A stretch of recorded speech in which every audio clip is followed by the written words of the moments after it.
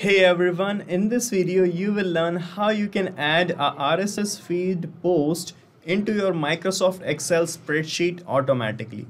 So guys, here you can see we are using RSS by Pabbly, a feature of Pabbly Connect in the trigger section, and Microsoft Excel as the action application in such a way that whenever a new RSS feed post is posted on any website, the same post data like the link of the post and the title of the post will be created as a record in Microsoft Excel sheet automatically. And guys, to make this happen, we are using Pabbly Connect, which is an automation tool, and we can set up this automation without any coding very easily. Let me show you how. So this is the landing page of Pabbly Connect, and from here you can set up your free Pabbly Connect account and you will get free automation tasks every month to set up and test your automations. Okay, so you can just sign up right now, and after that you have to sign in and reach the Pabbly Connect product, and you will reach the dashboard of Pabbly Connect. And guys, here you have to click on this create workflow button to create this automation, and here you can give a suitable name to this workflow. So I am giving the name here as save RSS feeds into MS or Microsoft Excel. Okay, so after giving the name, just click on create button and you can see your workflow page is getting ready here. And here on this page you will find the trigger and the action module. So guys, trigger here is that section in which we are going to connect the trigger application, and in the trigger application the trigger event is going to occur. So the trigger event is that event which is going to start this workflow, and the action would be the response towards the trigger or the consequence which is going to happen in the action application. Okay, so here in this trigger we are going to use RSS by Pabbly feature. Here it is, and here it will show you this trigger event options. From here you can see we have this new item in feed option. Select this. Okay, and here you can see it is written every 20 minutes. So this trigger is going to run automatically in every 20 minutes, and it will check a website whose link that we are going to paste it here, and in that website it is going to check for new feeds, and if there is a new feed, the data of that feed will be captured by this workflow. Okay, let me show you. First of all, we have to click on connect, and here you can see it is asking for the feeds URL.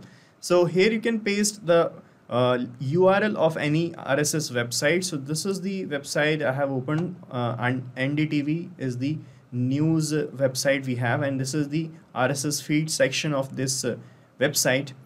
And here what I'm going to do, let us just select sports section. I'm going to copy the link of the sports RSS section. I'm copying the link and paste the link here in this feed URL field like this. Okay, and after that, when you click on save and send test request button, the most recent feed that has been added into this website's RSS section will be fetched here. So let me click on save and send test request.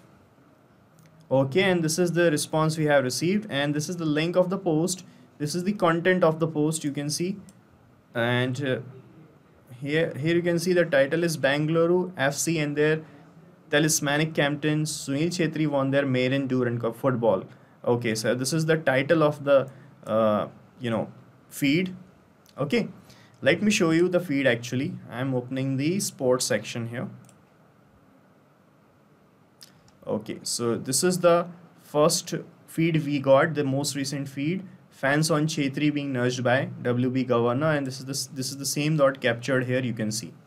So guys, let me first show you the Excel sheet in which I want to save the RSS feed. So this is my Excel sheet. You can see here I want to save these four things: the headline of the feed, the link of the feed, the website address, the website source, and the publishing date. Okay, so for that we need to have this date first to be fetched out from this data that we have received here.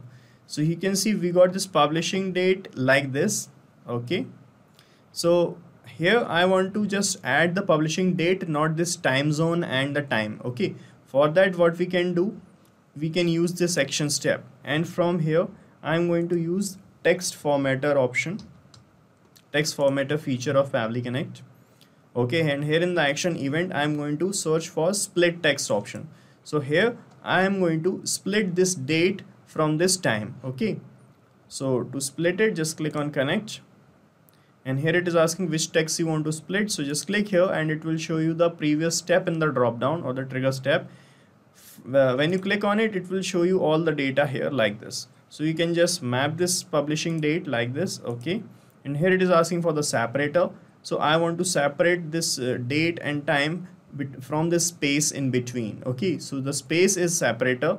So if you want to put space as the separator, you have to put it like this. You can read here in the instructions. Just copy the format and paste the space as this. Okay, and here it is asking for the segment index. So when you select first segment index, the first part will be splitted out. If you select second, the second part, and we have all and last options also. Click on save and send test request and you will see the splitted result here in this result section. So in this result section, you can see it is just showing Monday and a comma, because it is showing this Monday only, because you can see after Monday there is a space in between. So it splitted the first segment only. Okay, so let us do one thing. Just select all here and then click on save and send test request. And here you can see now we got the Monday, which is the day, the date, and the month, and the year, and the time. All things are splitted out from the spaces. So now we can use these labels to map the data, forward the data further. Okay, now what I want to save the details in my Excel sheet. For that, just click here on this plus icon, and from the section tab, search for Microsoft Excel. And after selecting the app, select the action event as add row to worksheet. Okay, select this, then click on connect, and from this window select add new connection option, and now click on connect with Microsoft Excel. Okay, so it will ask for the access to be given to your Outlook account to connect with your Excel sheet. It is asking access for the Outlook account because this is a live sheet that I have created in my OneDrive. Okay, so you have to give the access. Just scroll down and click on yes here, and you can see we are getting connected. Okay, so authorization is successful. So guys, this sheet is the workbook is selected, and here it is asking for the sheet's name. So we have only one sheet here named as sheet 1, so it got auto selected here. And here it is asking for the headline, link, website, and the publishing date, which are the headers of the columns that we have here. You can see. So now we are going to map the data from the trigger step or from the previous steps. Okay, so we are going to map the data here in this fields. So for the headline, just click here, and from this trigger step map the headline, which is this. Okay, the title is the headline. And for the link, use the trigger step only, and you will find the link of the feed, which is here. For the website address, use the trigger step only, and you will see the website address. Let me check here. So you can see it is not showing the website's name, but we have the website address in the link. So let's split out the website address from the given link so with the help of text formatter only. So we are going to use text formatter one more time. For that, just click here on this plus icon in between the steps, and another action step will open up. From here, search for text formatter again. Okay, and in the action event, select split text option, then click on connect. Okay, and here I am going to map the link from the trigger. Okay, now I want to split this website address from the given from this given URL. Okay, for that you can see we have this slash as the separator. Let's use slash as the separator. Okay, and in the segment index, let me put, so this is the last part, this is the second last part, and this is the second part. Okay, or this is second to last. So let me select second to last option. Let's see if we got the desired results. Okay, we are getting football here. Okay, so let me select second option here. So guys, I have selected say all as the segment index, and we got all the things splitted out from the slashes. Okay, so we got the results like this. Now we can use these results to map the data, and to map the details here you just have to click here. Okay, now you can see it is not showing the previous steps right now because we have added some steps before this step. Now you have to refresh your connection with Microsoft Excel. Just click on connected one more time, and from here keep this existing connection option selected and click on save, and your connection will be refreshed. Okay, so the connection is refreshed and now you can see it is showing the headers again. Let us map the data again. For the headline, use the trigger, map the title as the headline. For the link, use the trigger step, map the link.